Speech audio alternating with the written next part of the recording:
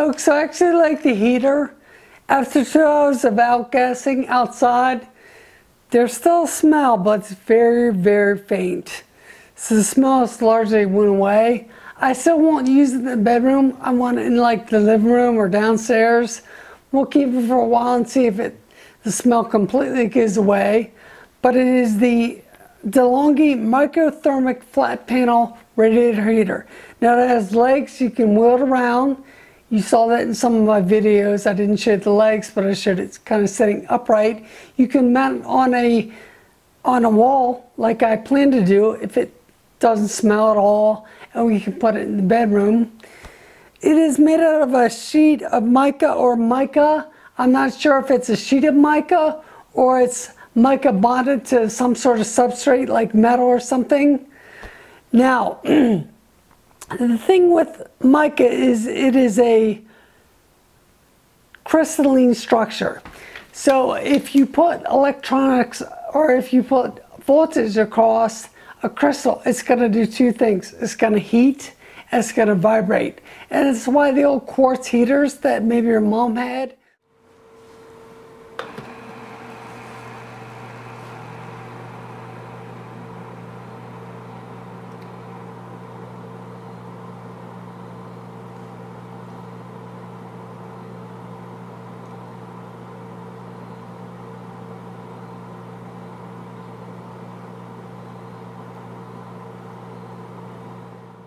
when you first turn them on, they vibrate. They made all that noise because the quartz was vibrating. And then once it heats up, it's more quiet.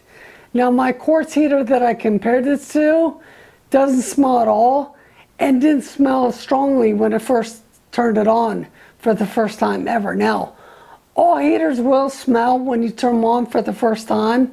That's number one. And number two, when you open them up and get them out for the season and turn them on for the first time, they're probably going to smell because the dust is going to be on the heating elements and it's going to cook off. Now that's a different smell than what I smelled when I first turned this on.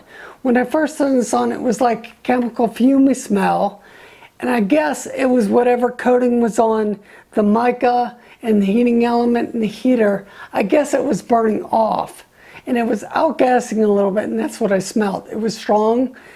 After 2 hours of it being outside, it's not so strong. I can't smell it unless I get my nose close to the heater. As far as the heater goes, it's completely silent. The element gets pretty hot. I used my infrared thermometer and it was around 400 degrees.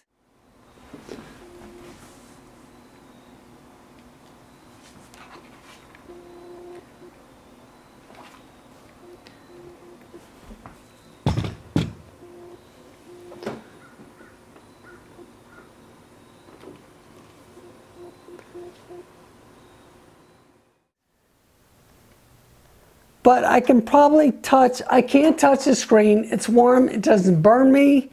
It probably won't catch anything on fire. It's thin, it's light. I do like it. They do put a notice in the manual on page 5 about the smell. It's gonna smell for 2 hours.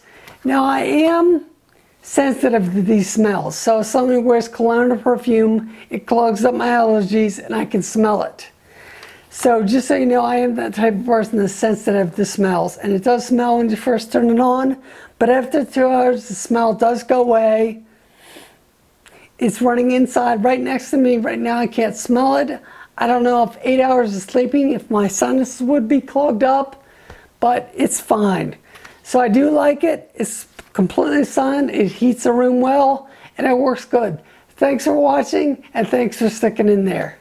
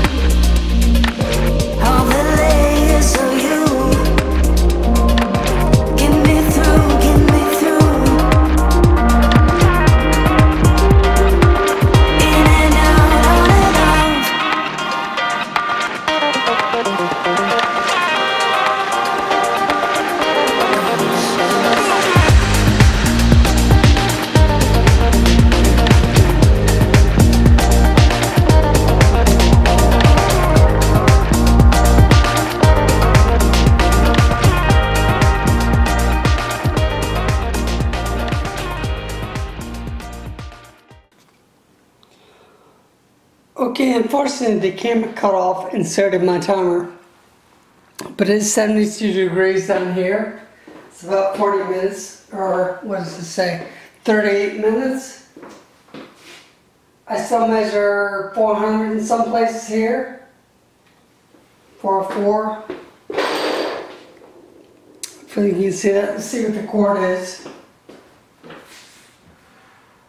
And the hottest point of the cord, right up next to where it plugs in, is 116. See if I can capture that. I got 115. So it's after 40 minutes on high. So we turn it off now. I can tell you it doesn't smell quite as bad down here. The cord is a little warm after 40 minutes, plus whatever outside. Stupid. Okay.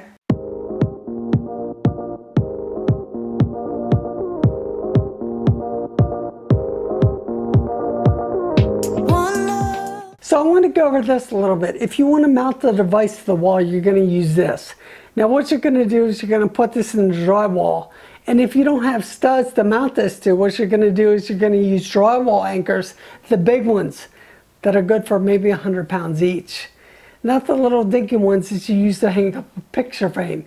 You're going to put drywall anchors in there and you're going to mount this on there. And then the whole device hangs on the wall. Now, it hangs on the wall, and then at the bottom it has these two little feet, and it's designed to keep it from the wall, keep from banging up against the wall, keep it from getting too close. You can put screws and anchors in the bottom, or you can leave them out. But I just want to go over that a little bit. You can weld around, or you can mount it to the wall. It doesn't get that hot in the back.